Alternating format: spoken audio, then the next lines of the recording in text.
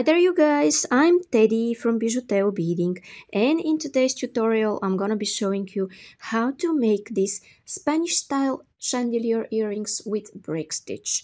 If you're not familiar with the brick stitch, don't worry because I'm showing them really slowly and step by step, and I'm sure even if you're a beginner you will be able to make them. I also provide a free pattern. Also, you could do this with delicate beads, and here I'm showing them with toho beads. Consider subscribing with the bell, liking and sharing this video. In this way you motivate me to make more and more tutorials. And don't forget that now if you become a member of this channel, you will get the course 5 Unexpected Designs with Peyote Stitch. Thank you so much for watching. Now I will start with the list of the materials. Okay guys, so what I'm using here for this video are 4 colors of 11-0 toho beads. They are white, turquoise, red and black. And here I'm using earring findings in black color as well. This is monofilament, that is 0.006 inches or 0.15 millimeters. You could use other beading thread of your choice. You could check description for full list of materials, Facebook page to share pictures of your creations that you did following me, link for PayPal donations, and as I mentioned in the beginning, there is a course accessible only for members, and if you become a member of this channel, you will get access to it, and the name is 5 Unexpected Designs that you could do with Peyote Stitch. So this is what you get if you decide to become a member for less than $5. Okay, let's continue. This is monofilament, that is 0.006 inches or 0.15 millimeters. This is size 10 beading needle. I also provide here a free pattern that you will also see here at this corner, and scissors. And now I'm going to take about an arm span of thread on my needle and I'll be back. Okay guys, and I'm going to start my work with the familiar brick stitch. I will use this pattern here to do this. First I'm going to start with 2 black beads, then I will continue with 3 beads, black, red and black. And meanwhile I will add this one at the top. Okay, let me show you how I do this. First I take 2 black beads, okay, I slide those down, and as I'm exiting through one of them, I'm going through the other one. Okay. Then what I want to do is go one more time through them. Here, take 1 black bead and add it here, exiting through one of my black beads and going through the other one. Okay. Now I have this, my beads stay next to each other. Now I'm going to flip my work in this direction because it's easier for me to work like this. So my thread is exiting out of this bead here. Okay, you see where it is. Exiting out of this bead. And I'm going to take a black and a red. Okay, here it is. And I go under this thread bridge. You see, my beads are situated with the holes pointing in this direction, and there is a thread bridge between them. So I go under this thread bridge by adding 2 beads. Okay. I arrange them a little bit, okay. And then I go through the one that is closer to the center, in this case through the red one.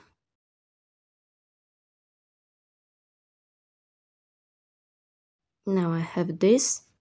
Then I'm going to take, according to my pattern, the black one here. Okay, I'm going like this.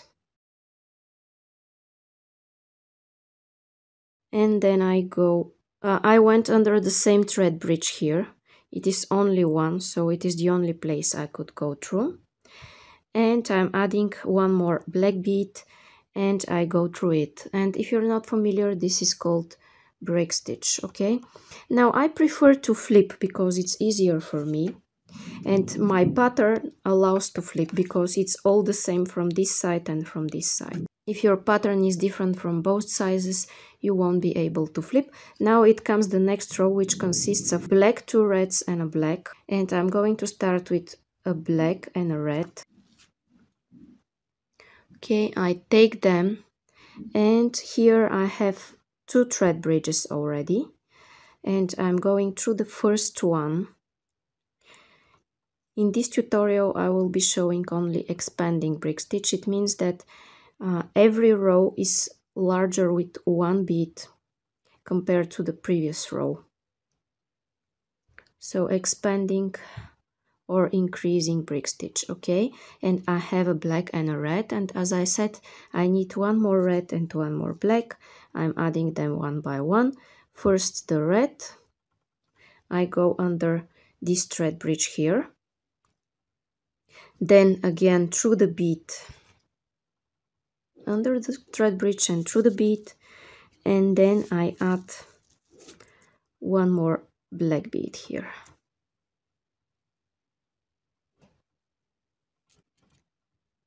Okay, this is what I have. In this row 4 beads, and I will continue in the same manner. Just I will consult with my pattern. It's obvious that in the next row I need to have 5 beads, and I start with a black and a red, and then I need turquoise, a red and a black. So I start with a black and a red, and because I increase, I go under the first thread bridge. In this tutorial, I will be going all the time under the first thread bridge. And if your beads flip like this, just turn them in the right direction. The red should be to the inner side. And go through the red. Now you have this. Then you need 1 turquoise bead. Go under this middle thread bridge. And backwards through it. Then I need a red one. Go under the following thread bridge. Go through the bead itself. And I need to add 1 more black bead. I'm taking it and I'm going under the same thread bridge that I've just been through with the red one. You see? And I pull. Then I go like this and I go under this black, through this black bead here. Okay, and I have this.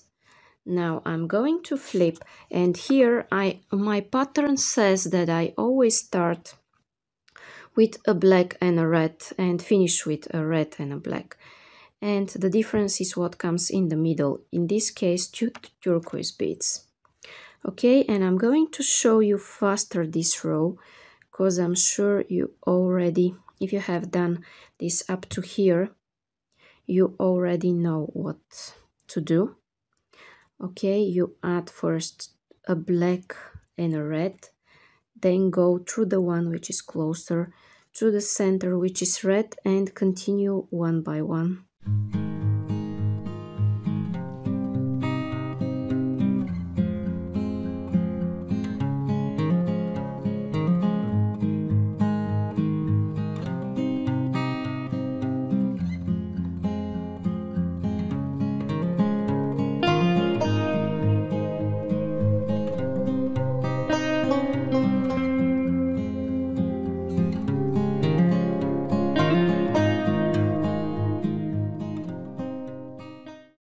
Then guys, it is the same thing, and I will show you faster also the next row. Okay, and I take a black and a red, go under this thread bridge here.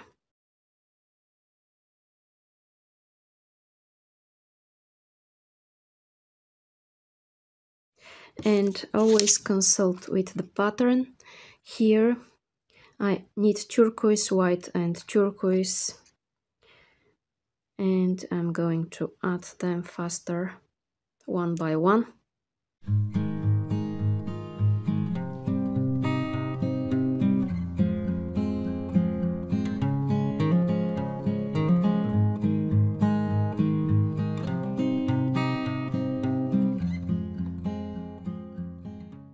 And I always finish with a red and a black.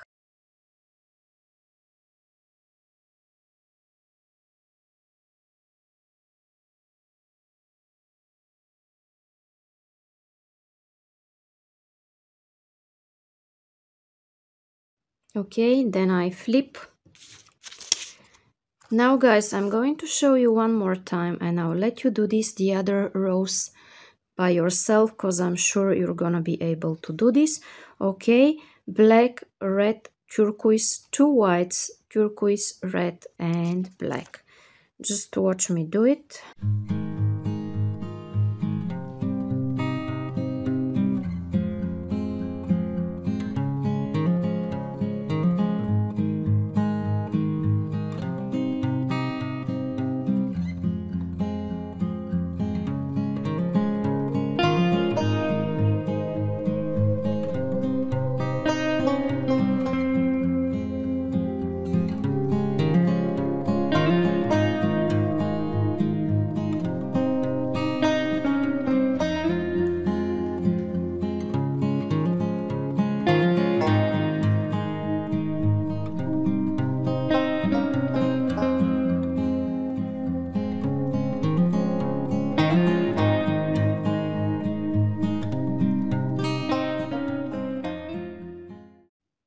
Okay, and I have this and now I'm flipping.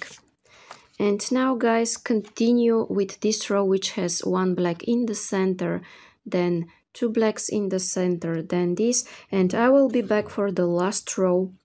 Just pause on this video and add those rows from here to here and I'll be back.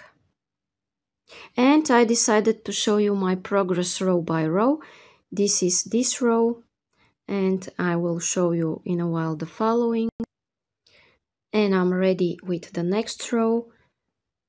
Pause and do this. I'm going for the next one.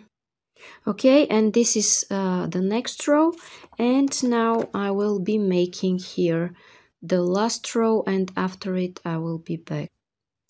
Okay guys, and with this my pattern is finished. Okay, you see. And now I'm going for the middle part, which is in fact the chandelier part. You see, I'm going to show you how to turn this one into this one. Okay, so I will start from the center of my work, and in order to do this, I will zigzag through my beads to reach the center.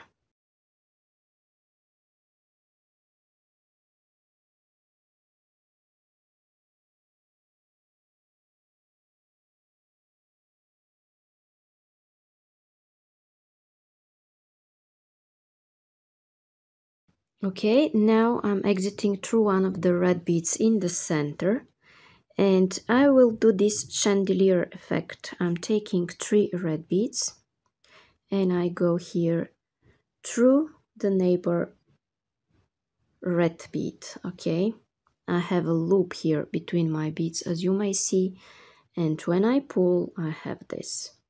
Okay, then I'm going in the black and I will tell you the numbers which work for my particular lot of beads here with toho. Now here I will add 7 black beads. If you work with different brand, maybe you will need to add one more or one less, it's up to you. Okay, so I'm going in the black. Exiting out of the black, I'm going in the black. It's really easy. And the idea is that when I pull, it goes around nicely, surrounding the reds. It should be enough to surround it nicely without being too short or too big for the the previous loop, okay? Then what I need is to add white beads. And the whites I'm going to add here are 11. Again, as I told you, maybe you will need to add one more or one less.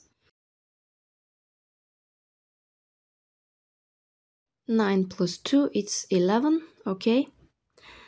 And as I'm exiting through one of the whites, I'm going through the other one here.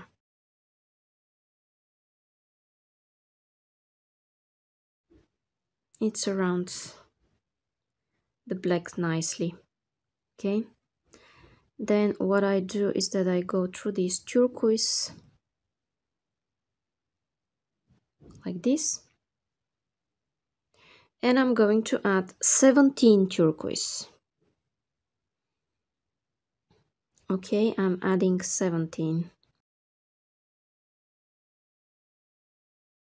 5 times 3, it's 15, plus 2, it's 17. Always double check the number. Okay, now I'm sliding those down. And then I'm going through this turquoise. If it flips, help it.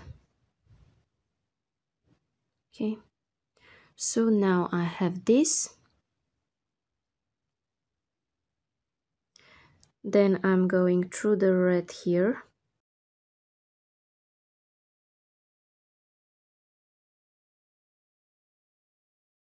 And for the red part, I'm going to go with 21. Okay, and here I have my 21. Okay, I'm going here through this red.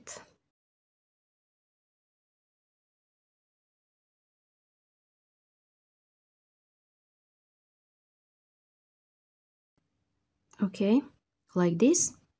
Then I go through the black. And here, guys, I will be adding 25 blacks.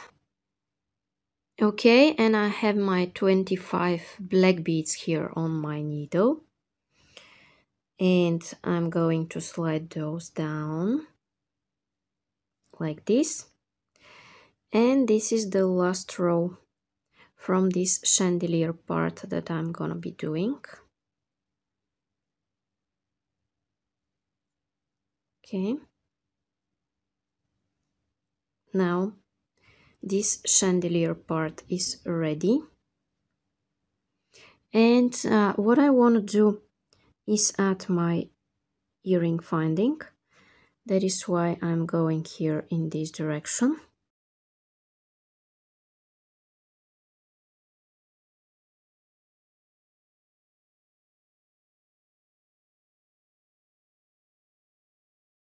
And I will go through this one here at the top.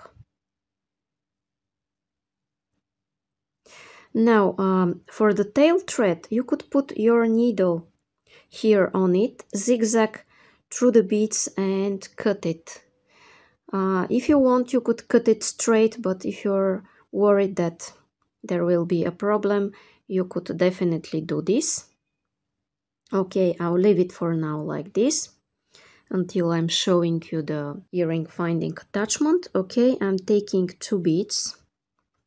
Then I will take the earring finding and 2 more seed beads. Okay, and I have this. And as I'm exiting through this bead at the top, I'm going back through it like this. Then what I want to do is make an additional reinforcement by going around through those beads here.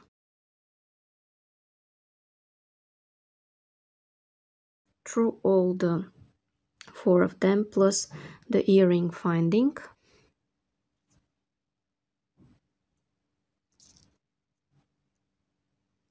Okay. And now go through the first of those red beads.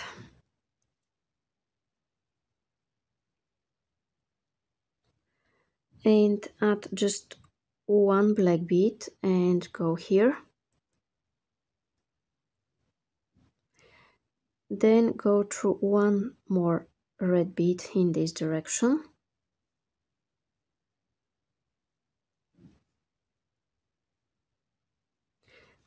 Take just one black and go here.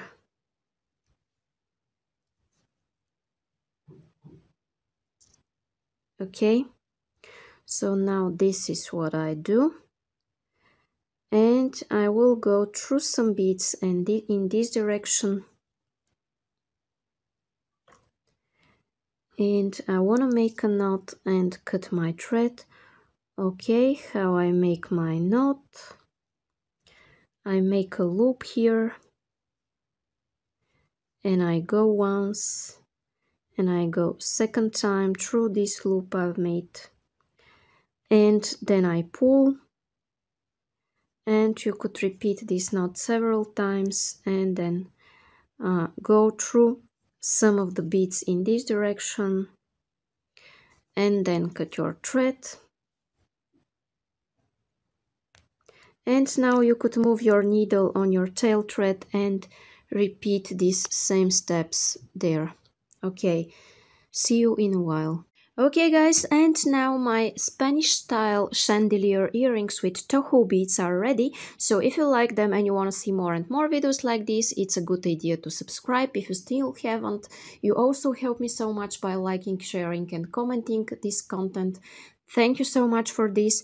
And don't forget that if you now become a member, you will get the course 5 unexpected designs you could do with peyote stitch. Thank you so much and bye bye from me.